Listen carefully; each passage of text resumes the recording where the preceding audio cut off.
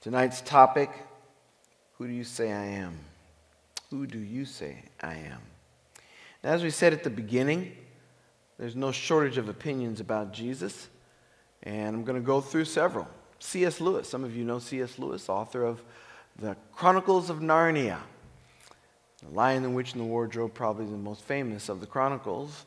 And C.S. Lewis said this about Jesus: a man who was merely a man and said the sort of things Jesus said would not be a great moral teacher. He would either be a lunatic on a level with the man who says he is a poached egg, or else he would be the devil of hell. You must make your choice. How about Gandhi? Gandhi said about Jesus, a man who was completely innocent offered himself as a sacrifice for the good of others, including his enemies, and became the ransom of the world. It was a perfect act. That's Gandhi's opinion of Jesus. How about the Quran? The Quran. That they said in boast, we killed Christ Jesus, the Son of Mary, the messenger of Allah, but they killed him not, nor crucified him. But so it was made to appear to them, and those who differ therein are full of doubts, with no certain knowledge, but only conjecture to follow, for of a surety they killed him not. The Quran. Albert Einstein had this to say: no one can read the Gospels without feeling the actual presence of Jesus. His personality pulsates in every word. No myth is filled with such life. John Lennon of the Beatles said, I believe in God, but not as one thing, not as an old man in the sky. I believe that what people call God is something in all of us. I believe that what Jesus and Muhammad and Buddha and all the rest said was right. It's just that the translations have gone wrong. The Dalai Lama had this to say: Jesus Christ also lived previous lives, he said. So you see, he reached a high state, either as a bodhisattva or as an enlightened person through Buddhist practice or something like that. Brad Pitt, the actor, in an interview with Us Magazine on why he turned away from his Southern Baptist upbringing, said, I didn't understand this idea of a God who says, you have to acknowledge me. You have to say that I'm the best, and then I'll give you eternal happiness. If you won't, then you don't get it. It seemed to me to be about ego. I can't see God operating from ego, so it made no sense to me. Opinions like these have raged for 2 millennia since Jesus walked the earth. No one stirs debate like Jesus. There were other Messiah figures during Jesus' time and since, but you don't hear debates about Simon of Perea, circa 4 BC, a former slave of Herod the Great who rebelled and was killed by the Romans, or Anthrogenes, circa 3 BC, a shepherd turned rebel. How about Menahem ben Judah, allegedly son of Judas of Galilee, who partook in a revolt against Agrippa II before being slain by a rival zealot leader. These and other would-be messiahs came and went, but Jesus endures. Why? Because, like temple guards testified, no one ever spoke the way this man does. And it's true. No one said the things that Jesus said, or said them the way that he said them. Matthew 7, 28 and 29, when Jesus had finished saying these things, the crowds were amazed at his teaching, because he taught as one who had authority, and not as their teachers of the law. Of course he had authority. He was the living word of the living God, the outward revelation of the heart and mind of God expressed perfectly for us in the person of Jesus Christ. but not everyone recognized him. John said he was in the world, and though the world was made through him, the world did not recognize him. John chapter 1, verse 10. And so it was that when Jesus came to the region of Caesarea Philippi, he asked his disciples, "Who do people say the Son of Man is?" Now you have to understand the context in which Jesus is asking this question. Caesarea Philippi was a mixed pagan city of the Greeks, Romans, and Jews, sitting at the crossroads of a major road about 40 miles north of the Sea of Galilee, at the foot of Mount Hermon, the largest mountain in any direction for 500 miles. At the base of Mount Hermon was a temple dedicated to Caesar Augustus, who had brought peace to the region. He had brought peace to the Roman Empire, and thus was called the Prince of Peace. Augustus was the adopted son of Julius Caesar. The Romans considered both of these men to be gods. Now, we'll have more to say about that a little bit later. But Jesus takes them to this spot at the base of Mount Hermon, where there's a temple dedicated to the Prince of Peace. And in that setting, he asked them, "Who do men say that I am?" The disciples reply with the popular opinions of the day, not unlike the ones that we read just a few moments ago. Some say John the Baptist, the disciples said. Others say Elijah, and still others Jeremiah, or one of the prophets. Now, Elijah was Israel's greatest prophet, along with Moses. So in calling Jesus Elijah, they were saying two things about him. Number one, he was as great as the greatest of the prophets, and two, he was the forerunner of the real Messiah. Malachi 4:5 gave the prophecy, "See, I will send the prophet Elijah before that great and dreadful day of the Lord comes." To this day, the Jews expect Elijah to come first before the Messiah comes. And that is why they leave an empty chair when they celebrate Passover. But those chairs remain empty because Jesus had said that John the Baptist was the Elijah who was to come first, meaning that he himself was the Messiah. To the Jewish mind, to call Jesus Elijah was the highest compliment and honor, but it didn't go far enough. You see, Jesus claimed to be more than Elijah, more than Jeremiah, another awaited forerunner of the Messiah. He claimed to be more than just one of the prophets. What did Jesus claim? Of himself, he said, "I am the living bread, which came down from heaven. If anyone eats of this bread, he will live forever. I am the light of the world. He who follows me shall not walk in darkness, but have the light of life." Jesus said to them, "Most assuredly, I say to you, before Abraham was, I am. I am the door. If anyone enters by me, he will be saved, and will go in and out and find pasture. I am the good shepherd. The good shepherd gives his life for the sheep. I am the resurrection and the life. He who believes in me, though he may die, he shall live." And Jesus said to him, "I am the way, the truth, and the life. No one comes to the Father except through me. And I am the true vine, and my Father is the vine dresser." John the Baptist, Elijah, Jeremiah had never made or would dare make such outrageous claims. If Jesus is not who he said he was. You cannot call him a good man, a great teacher, or even the prince of prophets. He would be barking mad, as Richard Dawkins put it, or demon-possessed. And there are plenty of people who held both opinions.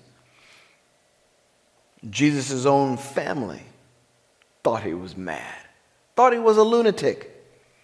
When his family heard about this, reading from Mark chapter 3, verse 21, when his family heard about this, they went to take charge of him, for they said, he is out of his mind. Jesus' sense of mission, his urgent drive to minister, his failure to properly eat and sleep led his family to the conviction that he had lost his mind. They came from Nazareth to seize him and forcibly take him home. My friends, this could happen to you, because if you insist on experiencing Jesus, your family members may think you're crazy.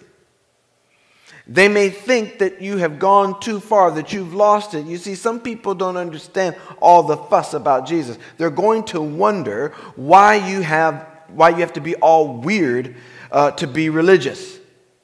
You can believe what you want to believe and say a prayer when you're in trouble and put a couple of bucks in the plate, maybe even a 20.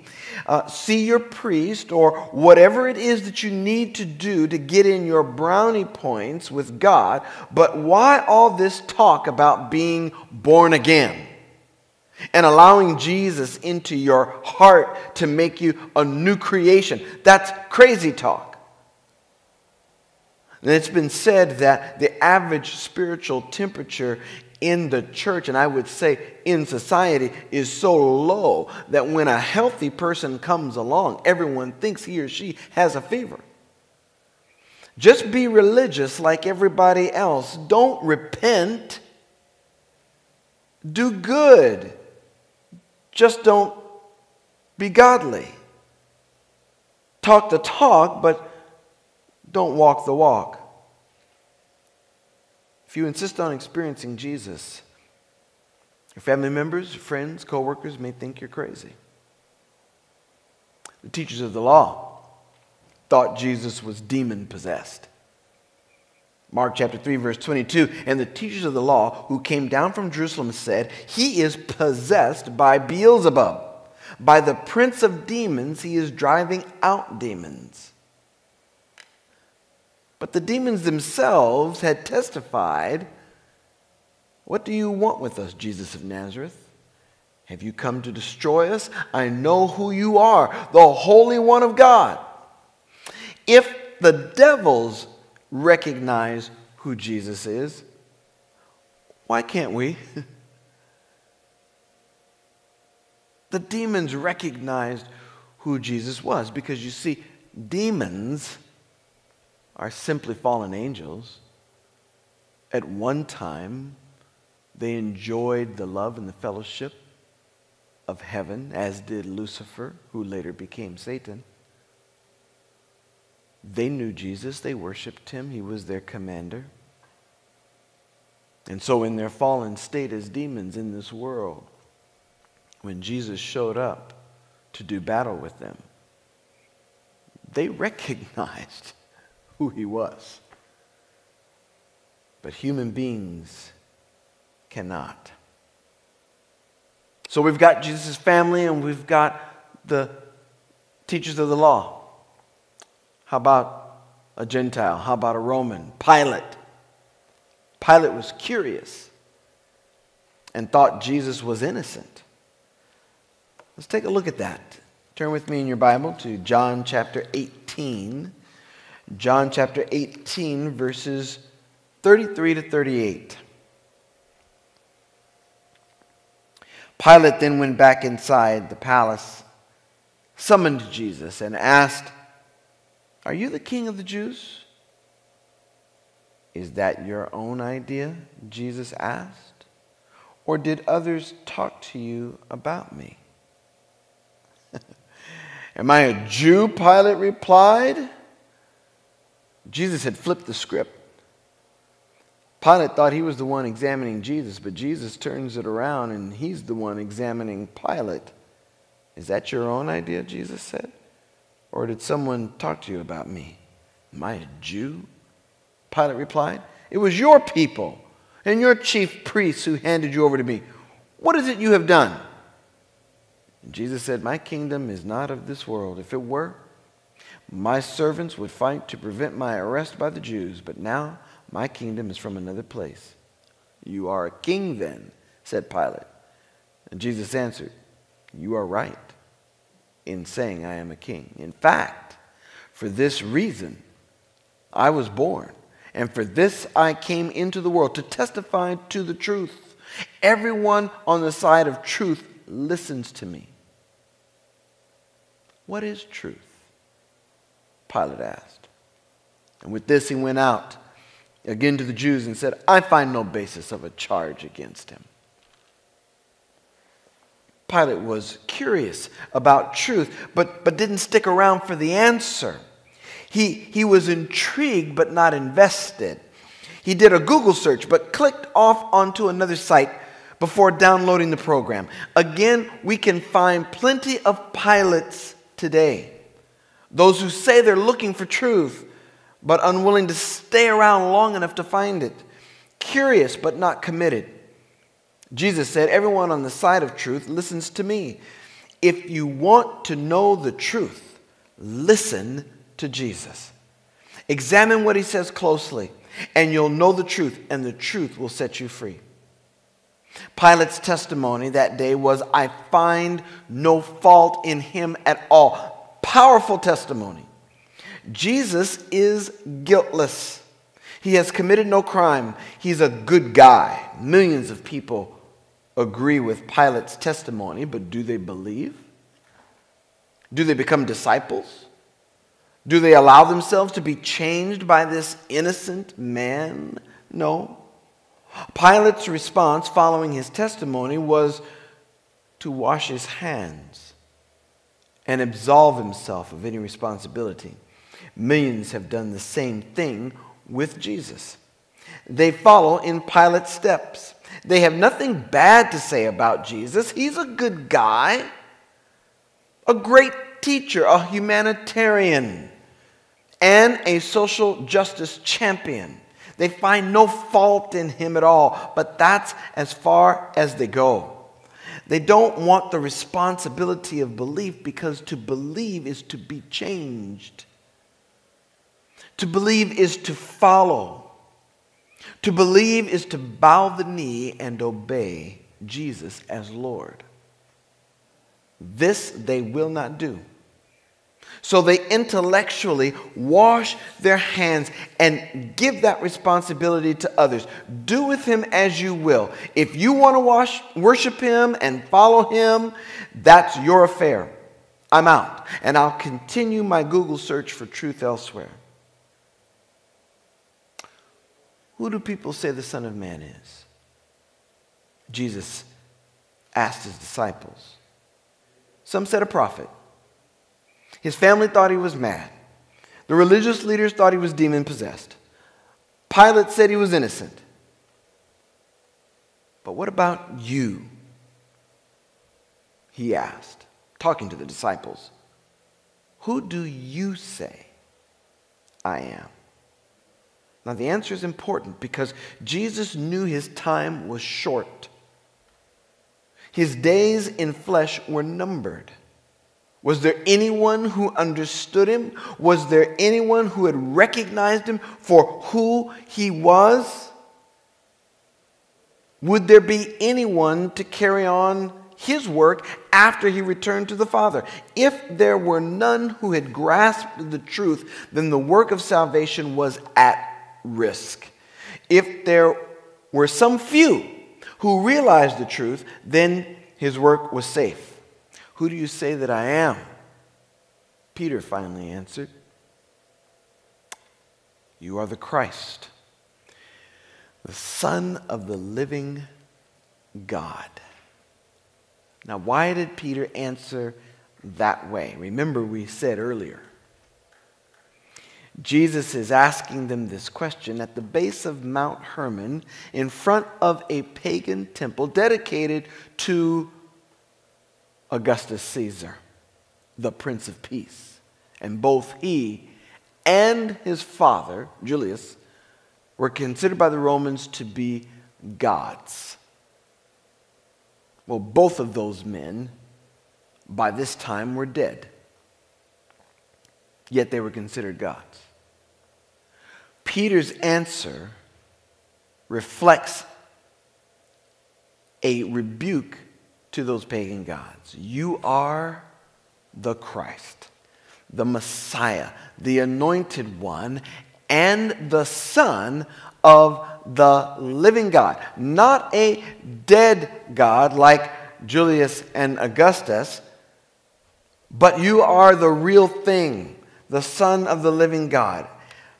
And Jesus said, flesh and blood did not reveal that to you, Peter. And this is a lesson for us. In order for you to understand and believe who Jesus is, you have to understand that the Father reveals that to you.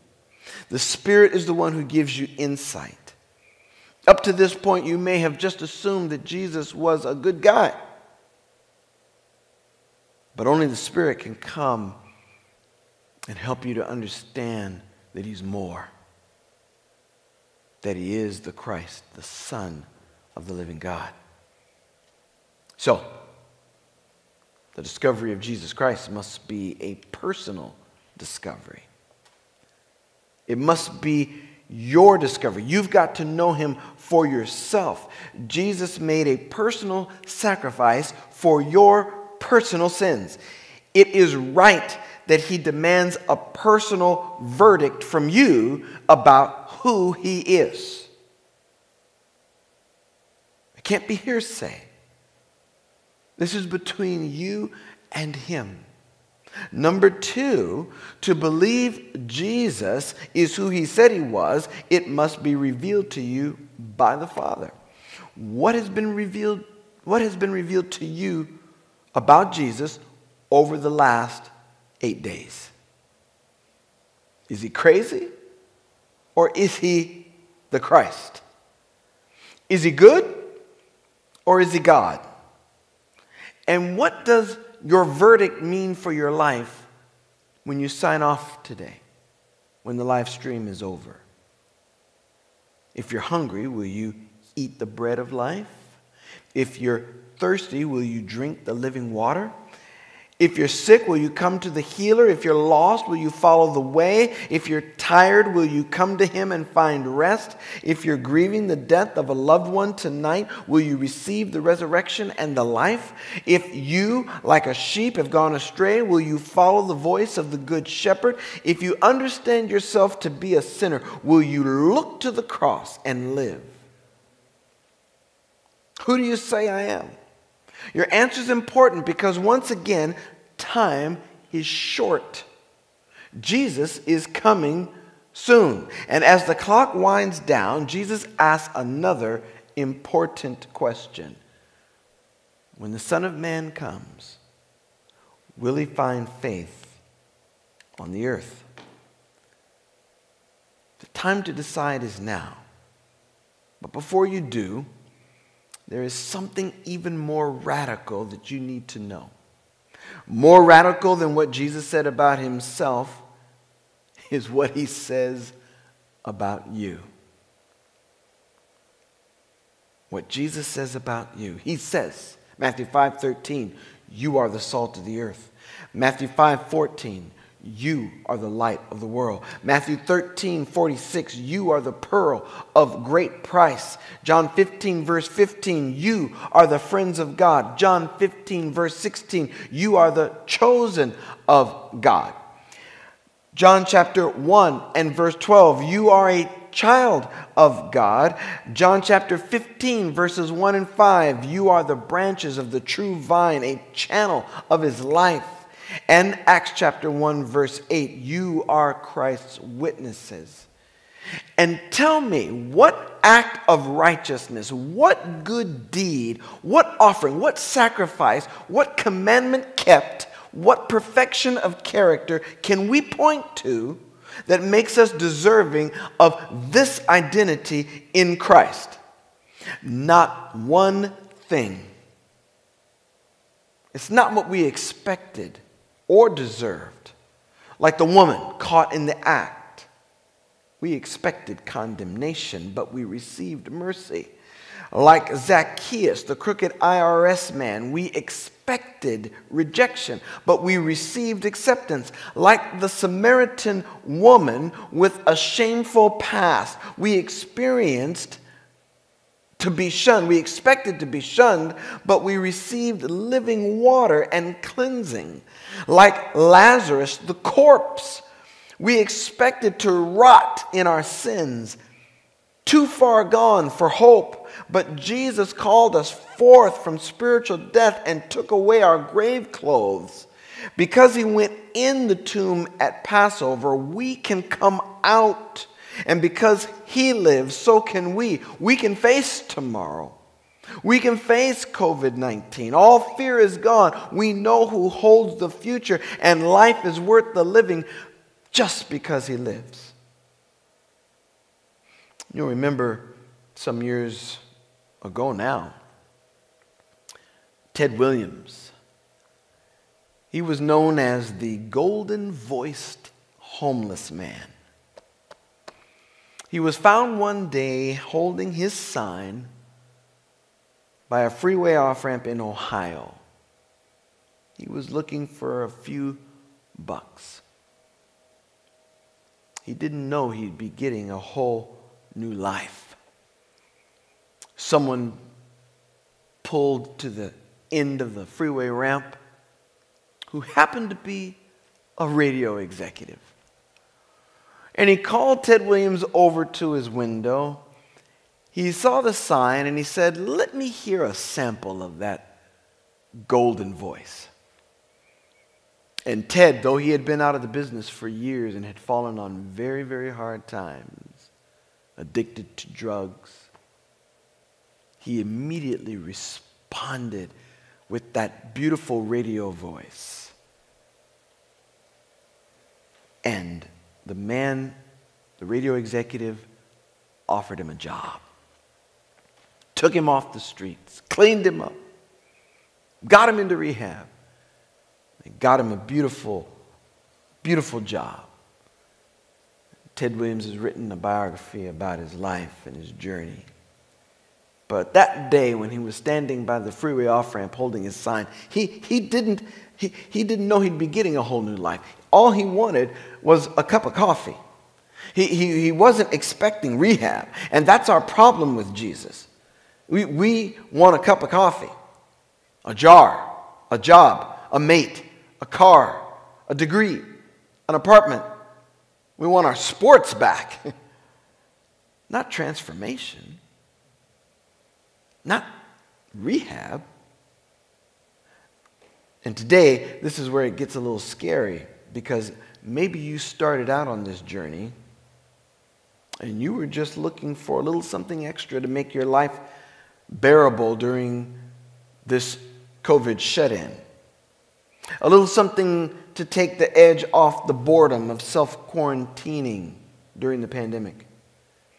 A little something positive to neutralize all the negative stuff going on around you. But if along the way you've found Jesus to be who he said he was, the eternal Creator God, who speaks worlds into existence and is the living, breathing expression of the heart and mind of God, you've got to know that he wants something, he wants to do more than just a little something in your life. If Jesus is who he says he is, then if we allow him to come into our lives, he changes everything. Are you ready? Do you want more than a cup of coffee? You can have more. In fact, you can have life and life more abundantly, but it all starts with your answer to the most important question you'll ever be asked. Who do you say Jesus is? Not what your academy or Sabbath school or Sunday school teacher said. Not what your preacher or priest says. Not what your legalistic or liberal friends say. Not what Brad Pitt or Richard Dawkins says. But what do you say about Jesus? Is he a legend or a lunatic? A liar or the Lord? If he is Lord, then your response must be to follow him, to walk in his steps. And if you do, I assure you that he's not what you expect, but he's everything you hoped. If in your heart you can say with Peter, "You are the Christ, the Son of the living God, and you are my Savior and Lord." If you can say that tonight, then I invite you to come experience Jesus. I invite you to come along for the ride of your life, the experience of a lifetime, the adventure that you will never forget. Though I grew up in a Christian home, I began my adventure at about the age of 17. I was baptized at 10, but I came to know Jesus personally as my Savior and Lord at around 17 years of age.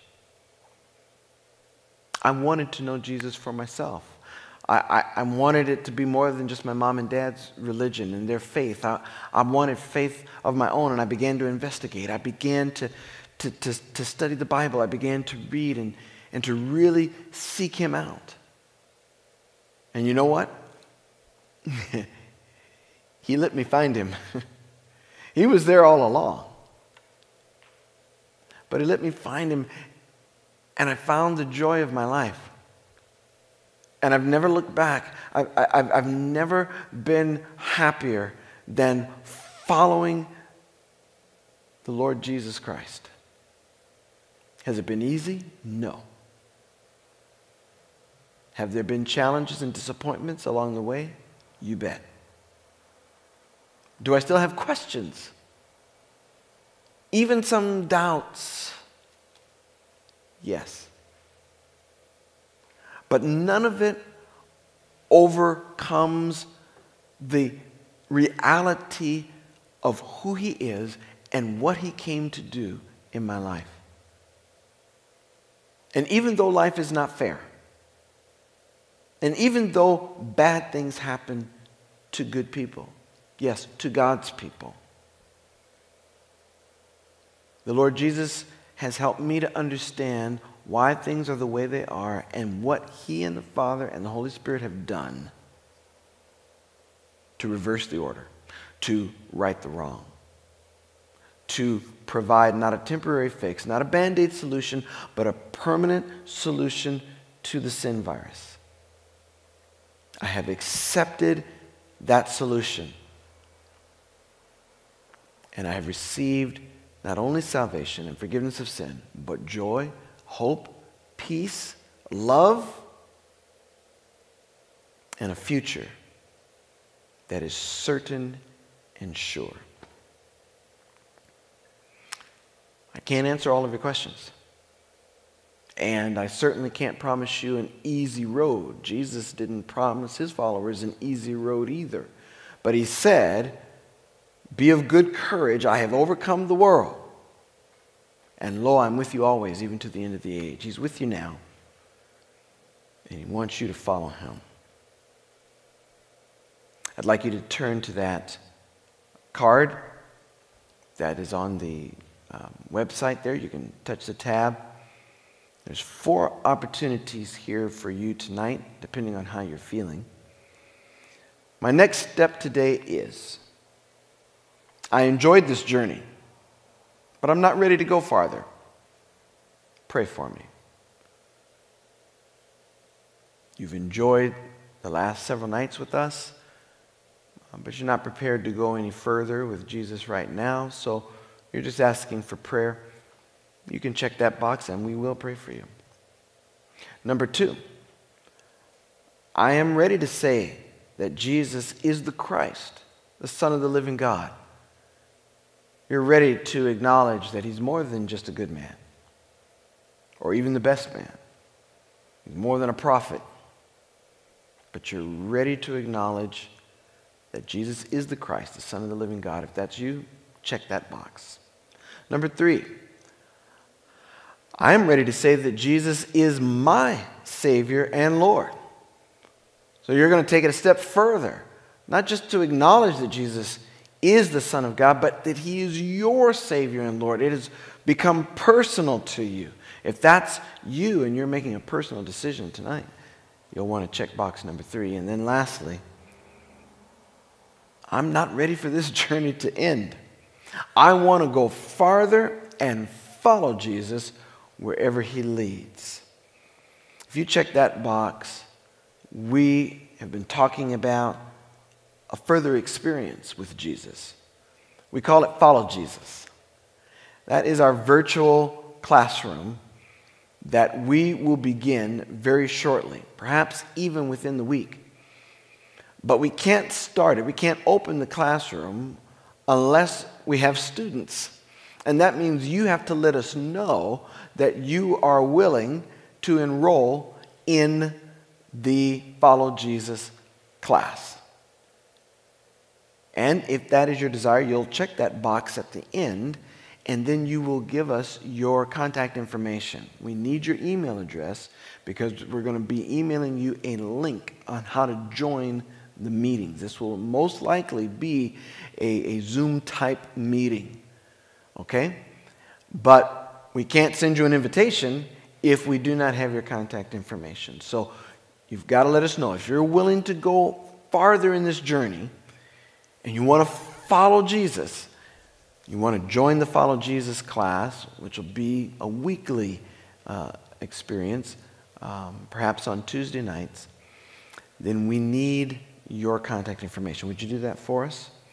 And if you're not watching on the rentonadventist.org/Jesus page, you're watching on YouTube or some other platform, then just drop us an email at info@rentonadventist.org. info@rentonadventist.org. Let us know. Give us your email. We will follow up with you. We've come now to the end. Who do you say Jesus is? You know what he says about you. He has called you by name. He loves you. And he wants you to be with him in his coming kingdom, which we all believe is much sooner than we first believed. Tonight, if you would make Jesus your Lord, I'd invite you to bow your heads with me. Father, thank you for this experience that we've had for the last 8 nights. This is Easter Sunday, Lord, the day that even the world recognizes something special happened. Those of faith believe that you rose from the dead. And tonight, all around the world, even though there are plenty who would doubt the reality of that miracle, there is no body. There is no body. And that empty tomb means that we also will live. Those who put their trust in you, those who look and live. It's an act of faith, but not blind faith. It is faith that has substance and evidence.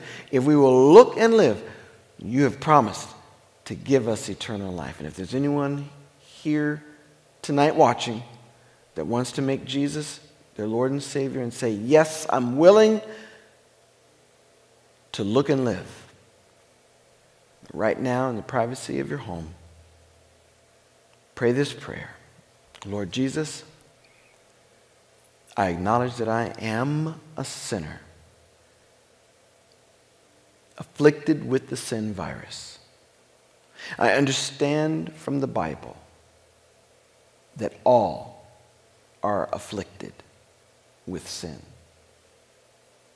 and the wages of sin is death. But I also acknowledge that you promised that the gift of God is eternal life in Christ Jesus our Lord. I say yes to that gift. I ask for my sins to be forgiven. And what's more, I ask to be transformed, made into a new creature, born again, and to be set free from my grave clothes, those things that have held me back from you. I receive you as my Lord and Savior, and according to John chapter 1, verse 12, all who receive you receive power to become sons and daughters of God. I claim that promise tonight. I am yours, Lord. Thank you for being mine. In Jesus' name, amen.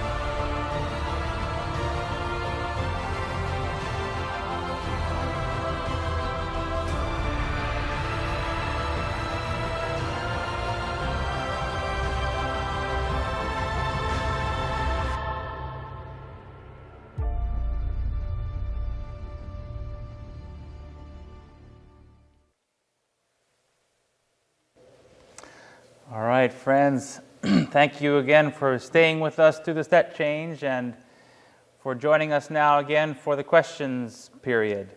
I hope you've been blessed.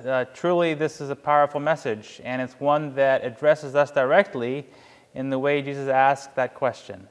And so we're going to take some time now to ask the pastor some questions.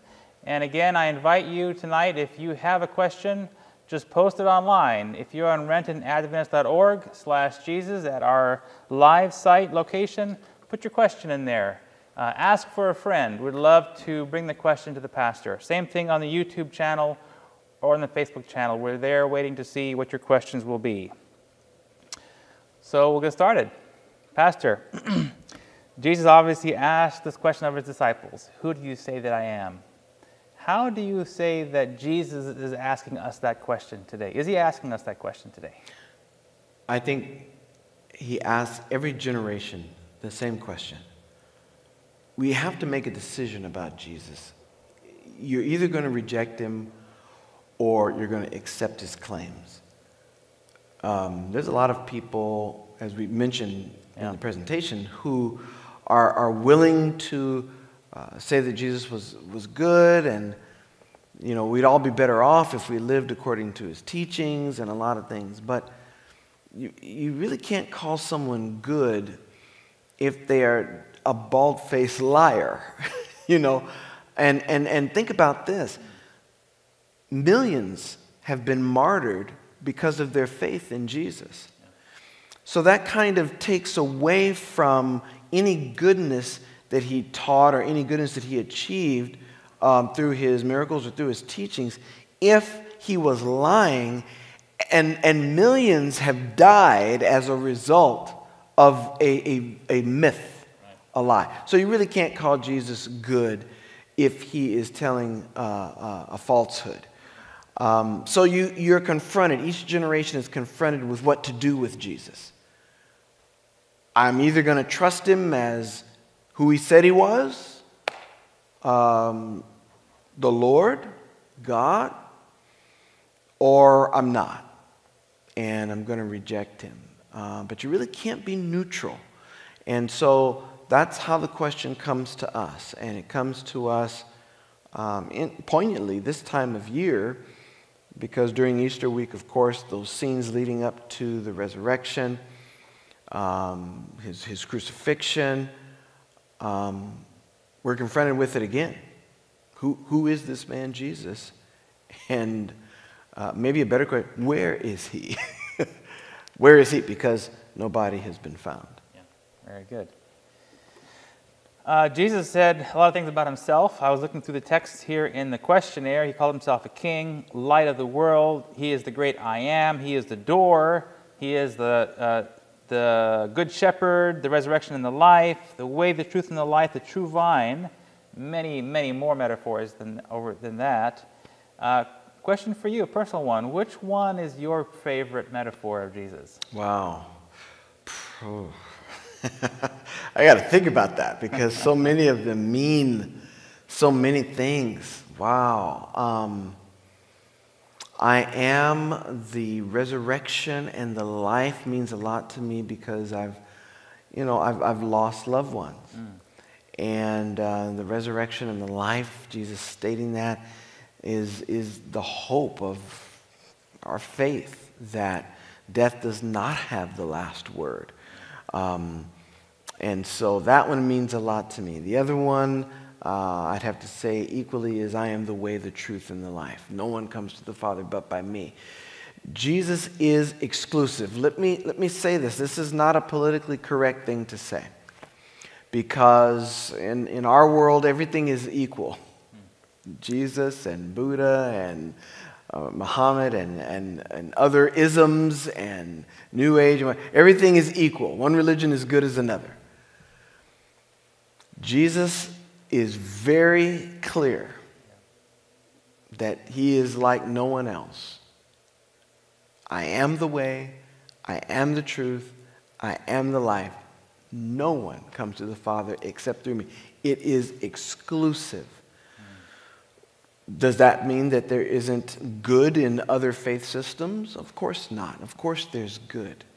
And does that mean that there aren't good people who follow those faith systems? Of course not.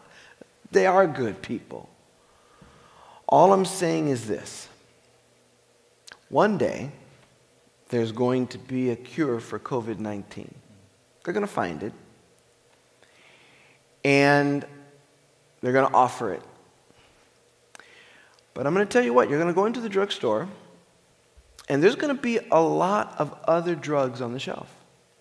There's going to be stomach medications, there's going to be antacids, there's going to be headache medication, there's going to be medications for ingrown toenails, there's going to be eye drops for dry eyes, right? There's going to be all manner of pills for all manner of things. And they work well for what they're designed to work for. But there's only one that'll be a cure for COVID-19. So you can, if you want to, take Tylenol. If you want to, you can take Zantac. But those medications won't cure COVID-19. They may be good for something else, but not that. And all I'm saying is that Jesus is the one who says, I'm the solution to the sin virus. Other systems, they may have their place, but I am the way, the truth, and the life. And so that's one of my favorite declarations of Jesus, and it is exclusive.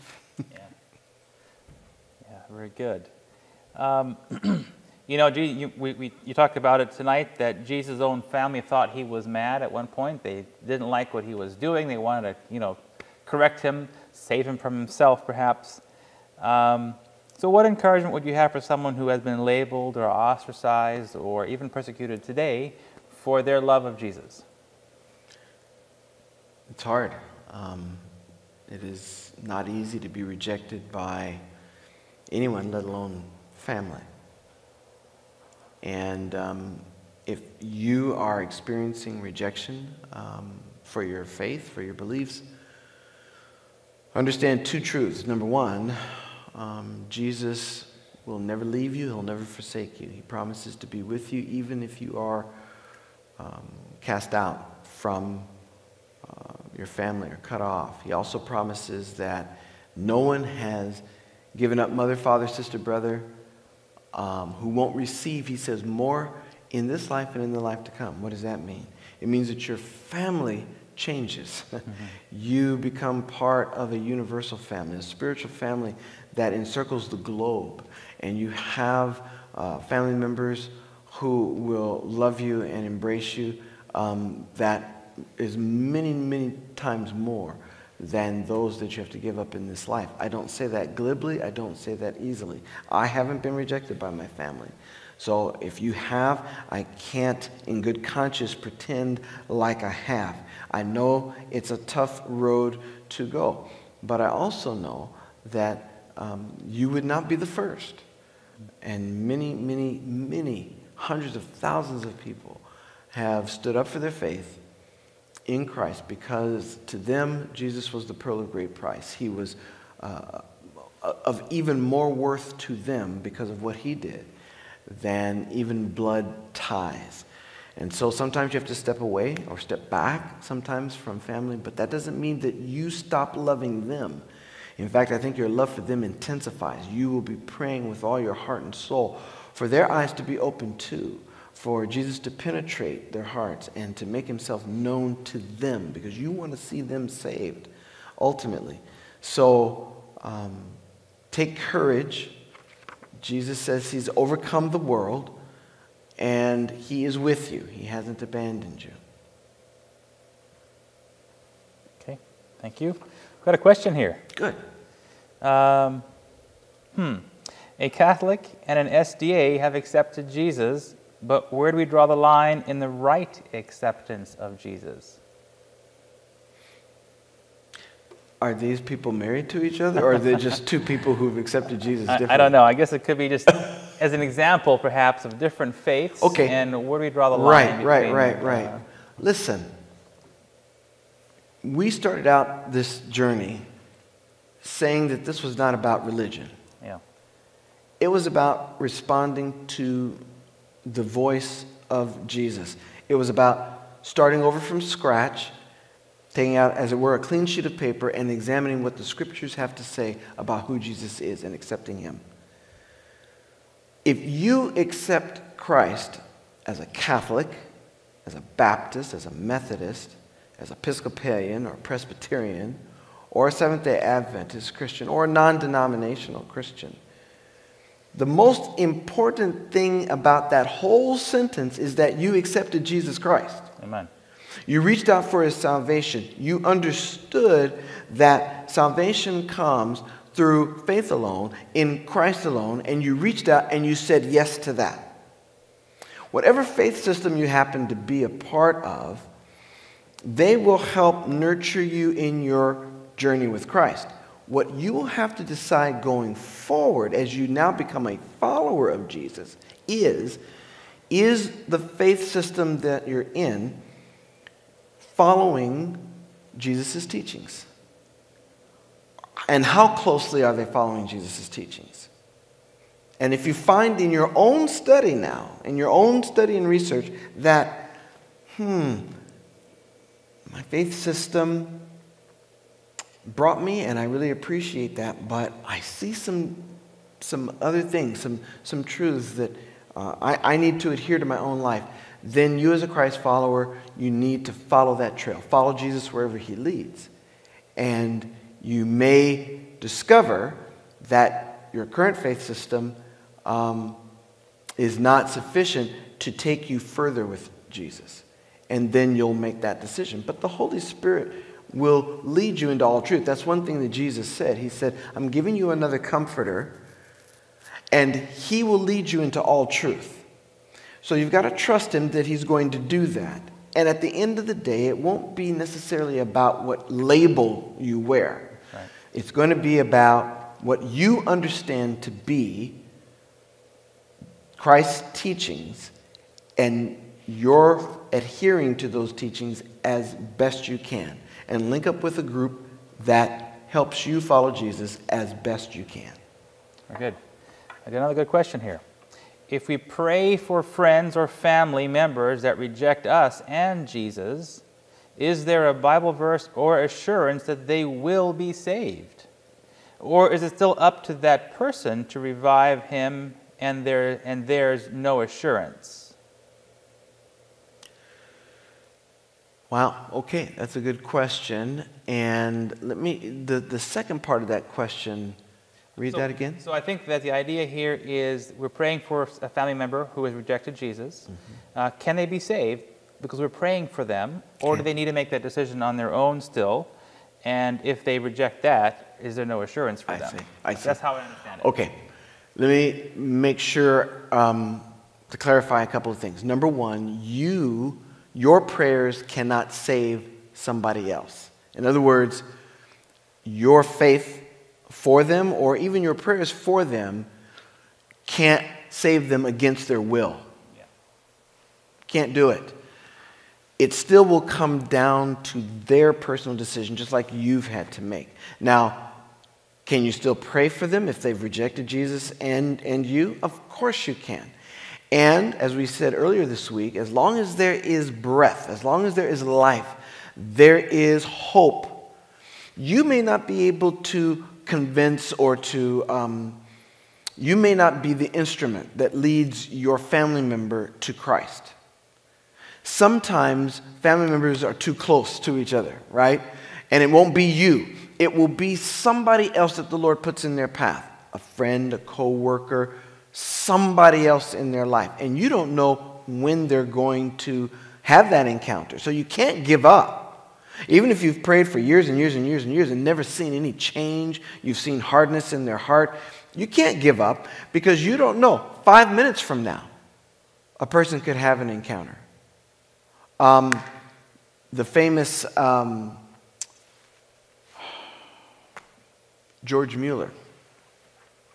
George Mueller is famous for the orphanages that he built in London without ever asking for donations. He was a man of faith and a man of prayer.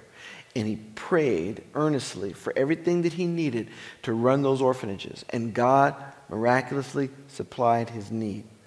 Well, George Mueller had friends who were not Christians. He prayed for at least one of them that I know of that he never saw converted to Christ, never saw make a decision to come to him. George Mueller went to his rest without having seen the answer to his prayers on behalf of this friend. What George Mueller doesn't know is that the friend he had prayed for all those years came to his burial and was converted to Christ. He won't know that until resurrection morning. But I say that as a word of encouragement to you. Don't give up. Keep praying. The Lord loves your loved one more than you do. And he will do everything short of coercing or taking away the person's freedom to choose, to make sure that they have every opportunity to respond to his love and to his appeal for salvation. So just keep going. You can't save them against their will, but you can pray for them. And if ultimately they reject all of God's appeals, they will harden their own heart toward him. Because what happens is that the more you reject Christ, the easier it becomes to reject him, and the more faint the voice of the Holy Spirit is, until the person doesn't want to hear anymore. And God has to honor that. He has to honor that. But as long as there's breath, you keep praying. You know, this reminds me, we were studying in our Sabbath school lesson a few weeks ago about Daniel praying and how the angel said, you were praying and I was sent to help you. I was fighting against the king of Persia, but the prince of Persia, but because your prayers, Michael was sent to help me. And so we can see that prayers do have an impact. We should never feel that they don't have an impact, but God doesn't coerce anybody. That's right. But our prayers can enable him to work more actively even for someone. I know I have friends on the line watching tonight who testify to the power of praying mothers. Yeah. And the fact that they were out there, they were in the streets, they were gangbanging, far from God, but the prayers of a godly mother prevailed. Yeah. And some of those men, some of those gangbangers are ministers of the gospel today. Amen. Yeah. You know, this is maybe a little bit back to where we were a bit ago about Jesus asking for confirmation of who we think he is. He said he was a king, but he also said his kingdom is not of this world. Yeah. So how, what does that mean to us? How do we follow this king whose kingdom is not of this world? It is a kingdom that is to come. Jesus in his, he's the king of the now and the not yet. The now and the not yet. When Pilate asked him, are you a king then? He said, yes, I am. Yeah. But my kingdom is not of this world. Not yet, Pilate. You're in charge now. But there's coming a day. And Jesus his kingdom is to come. One of the things that we'll study in our Follow Jesus classroom is the prophecies of Daniel. Daniel chapter 2. And in Daniel chapter 2, Daniel saw, or Nebuchadnezzar saw, and Daniel interpreted, the whole history of the human family from his kingdom, Babylon, all the way to the end of time. And the last part of the prophecy was a stone representing the kingdom of God that smashes the image representing earthly kingdoms and becoming a great mountain. And Jesus will establish his kingdom. We read about that kingdom in Revelation. Jesus talked about the kingdom. He says the kingdom is among you, meaning himself. And he demonstrated what that kingdom was going to be like when he healed the sick, when he raised the dead, when he cast out demons. He was showing us that his kingdom to come is going to be free of the injustices and of the effects of the sin virus that we see all around us, that affect us today. And it is a kingdom of righteousness and love and truth. And it is a kingdom that we know is true, even though it's not yet, because of the resurrection. The resurrection validates the coming, the reality and the coming of the kingdom. And we believe, and even COVID-19 is a sign that his kingdom is coming. It's coming soon. Yeah, very good. When Peter said to Jesus, "You are the Messiah, you are the Christ," and Jesus said to him that this didn't come by any other means, but the Father revealed this to you. Can we not know about Jesus through our own discovery, through our own searching? What does it mean that this does not come through flesh and blood? We certainly start the journey. What we don't know sometimes is that the prayers of others and the Holy Spirit has prompted us to start that journey. Yeah. And even if we start it, quote unquote, on our own, at some point Jesus meets us. We encounter him in the process of self-discovery. And it is a spiritual thing for you to realize that Jesus is God. The Bible makes it clear. It says spiritual things are spiritually discerned. It is a spiritual experience. And We enter into it by faith. Again, it's not blind. We have evidence. But it is a faith venture. And the Father, He actually, we find out in our discovery, Brian, that it's not us who found God. It's God who found us. Yeah. He was on the hunt for us long before we turned our attention to Him. That's the beauty of the gospel, is that God is the one reaching down to us, not the other way around. Yeah, very good, very good. Jesus described his followers. I was looking at some of the texts that were here in the handout, and he said to them, "You are the salt of the earth, the light of the world." He says, "You are like a merchant seeking a pearl of great price. You are my friends," he says. "You are the branches, he is the vine. You are my sons and daughters." So these are interesting descriptions of his followers. What is he saying to us that we should not miss through these descriptions, through these ways of him? What's he trying to tell us through these words? That, number one, we matter in the kingdom of God. Okay. We have a role to play. We have a role to play. It's not that we are purely consumers of God's grace. See, in America, we're used to being consumers. What's in it for me? And I get the goodies, I get the benefits. But Jesus is saying, no, I have a role for you to play. I have a mission for you to accomplish as my follower. Yes, I'm going to load you down with benefits. You've got eternal life, forgiveness of sin. You've got the fruit of the Spirit, love, joy, peace, all of those things, plus eternal life to come. That's all yours. But it's more than just for you. It's more than just consuming. You now become a disciple maker. You now become a conduit through which I'm going to flow my love and blessing to somebody else. You're going to become a first responder and help rescue other victims from the sin virus.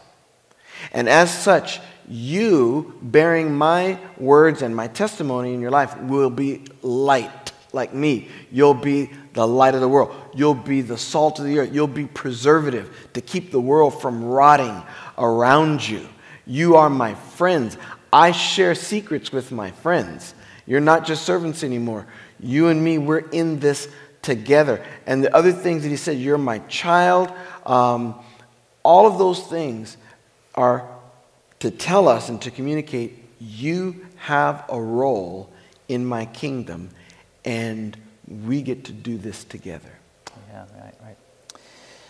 All right, Pastor. Well, this is near the right at the end here. What would you say? Final message to our listeners tonight. Tell us about Follow Jesus 2020, and then we'll close, and we'll see who joins us for the next phase. My final word to you tonight is you will never regret the decision to follow Jesus. And I don't want you to let the experience end.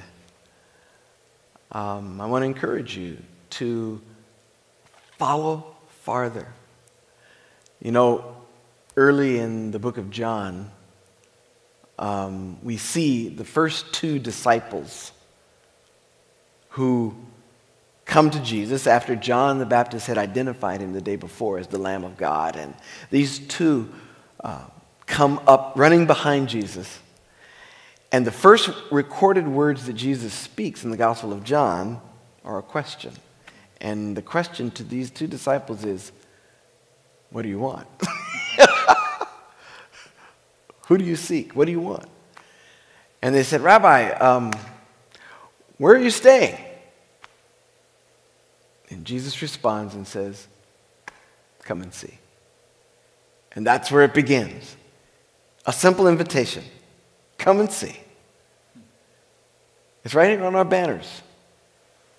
Come and see. Don't let the experience end. Dig deeper.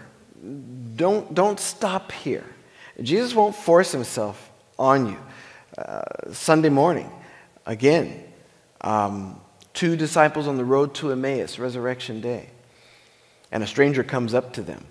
And what are you guys talking about? And they look at him like he's crazy. It's like, what, are you the only man in Jerusalem who doesn't know what has happened this weekend, these past few days? And the stranger plays dumb. What things?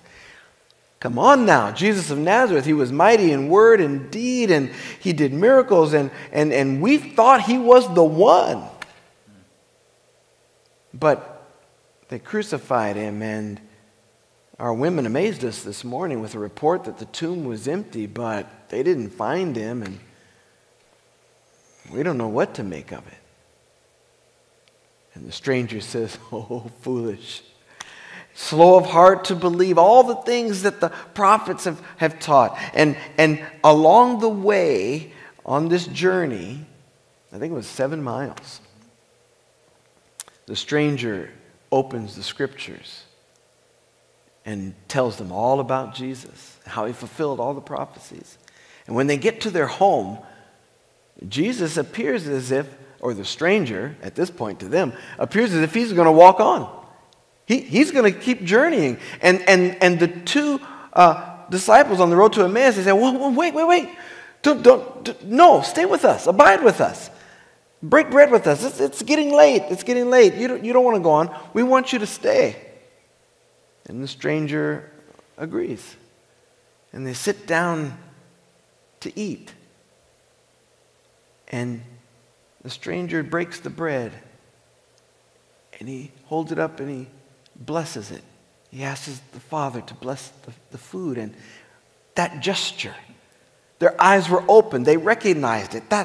It's Jesus. And of course, they ran all the way back to town to tell the other disciples that they had seen the Lord. But here's the point. Jesus would have kept walking. They had to ask him to stay.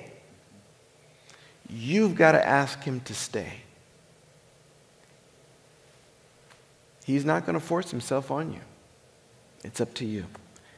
So I pray tonight that you make the decision not to let the experience end, that you go farther with Jesus.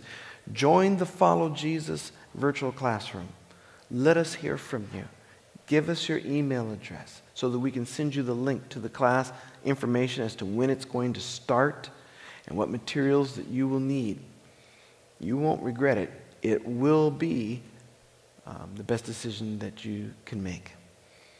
So, either info@rentonadventist.org, let us know your interest and your contact information, or on the Connect card tonight, express the same thing. We'd love to see you in the virtual classroom. Let's close in prayer.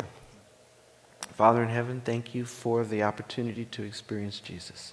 Thank you for these last 8 days in which we've had a chance to see you with new eyes, to examine the record for itself, to take out a fresh sheet of paper and to rewrite the story as you told it, without our baggage and preconceived ideas, our disappointments. And I pray that we have seen you more clearly, and that there are some friends on the line tonight who've made the decision, I'm going to go farther. I don't want the experience to end. Thank you, Lord, for all that you've done for us. And whether we believe in you or not, the fact of the matter is that you still died. You still rested in the tomb. You still rose for us. And you are risen indeed. Thank you for the opportunity to believe and to receive the gift of salvation. We pray this in Jesus' name. Amen.